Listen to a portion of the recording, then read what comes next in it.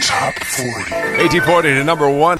Even with big hit singles, this next group still records in their own studio that shares space with an auto repair shop.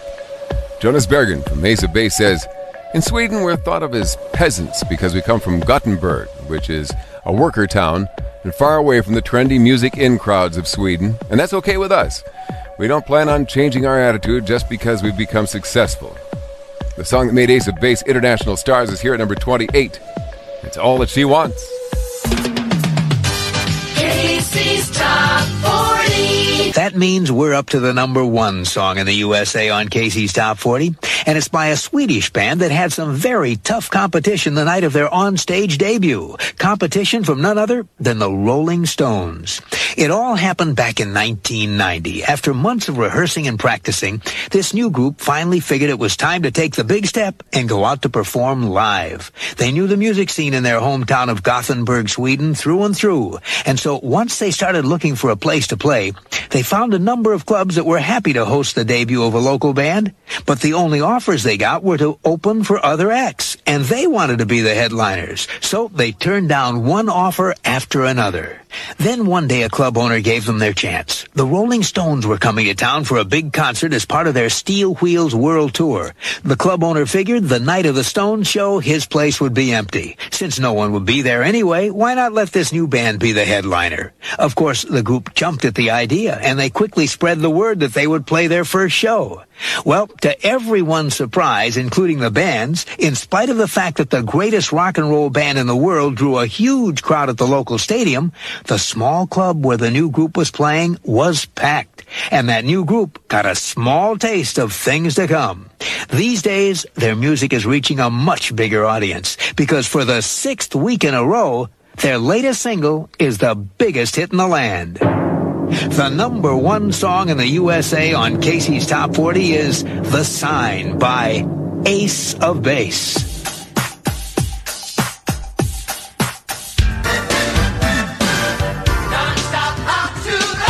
I'm Shadoe Stevens.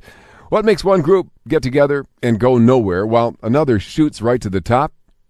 Like this group at number 17, surely the hottest group of the past year, Jonas Joker Berggren told us how Ace of Base came to be. Me and my sister played for some years, many years, actually 8 years, and the same days that the Rolling Stones played in Gothenburg, we were supposed to play in the center of Gothenburg on another place.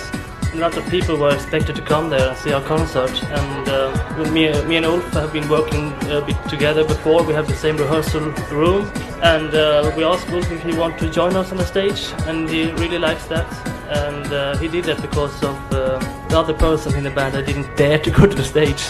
So, and Ulf really likes to be on the stage, so it was a good injection to us. Casey counts them down.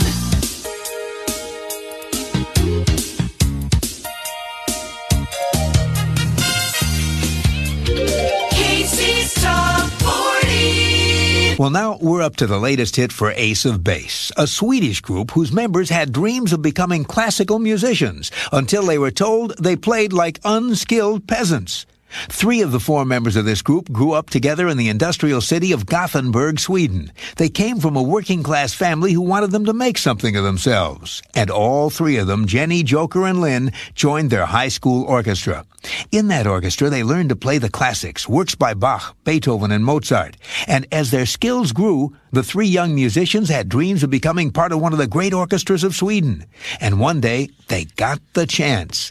Jenny, Joker, and Lynn read about an open audition for the prestigious National Orchestra in Stockholm. And with great hope, they took the train there to give it their best shot. Along with hundreds of other would-be musicians, they went to audition. Each had to play a brief solo part from a symphony by Sibelius.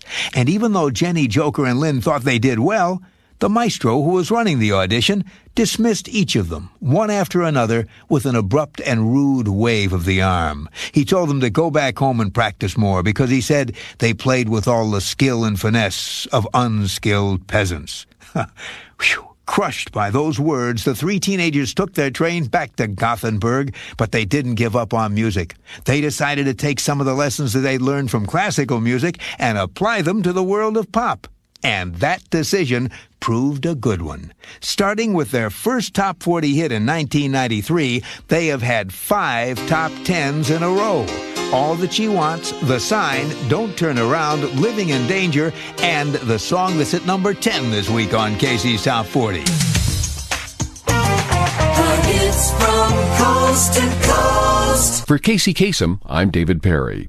Now we're up to the hit Cruel Summer by a Swedish foursome with a member who says he went through the cruelest summer's day imaginable just a year ago when a concert on a lawn sent him to the hospital.